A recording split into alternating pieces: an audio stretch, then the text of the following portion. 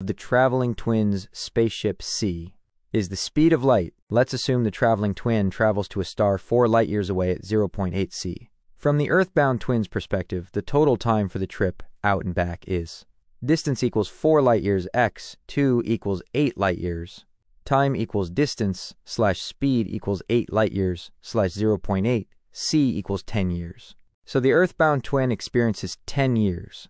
From the traveling twin's perspective, their clock runs slower. We can calculate the time they experience using the formula. T underscore t equals 10 text years square root of 1 minus frac 0.8 c squared c squared. T underscore t equals 10 text years square root of 1 minus 0.64 t underscore t equals 10 text years square root of 0.36 square root of 0.36. T underscore t equals 10 text years times 0.6 equals 6 text years. Upon their return, the traveling twin has aged only 6 years, while the Earthbound twin has aged 10 years.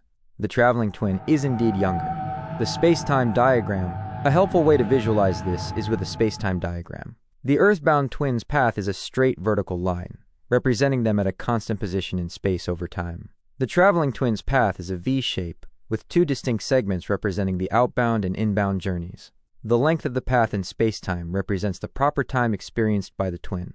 Due to the geometry of spacetime, the straight path, Earthbound twin, is the longest, while the bent path, traveling twin, is the shortest.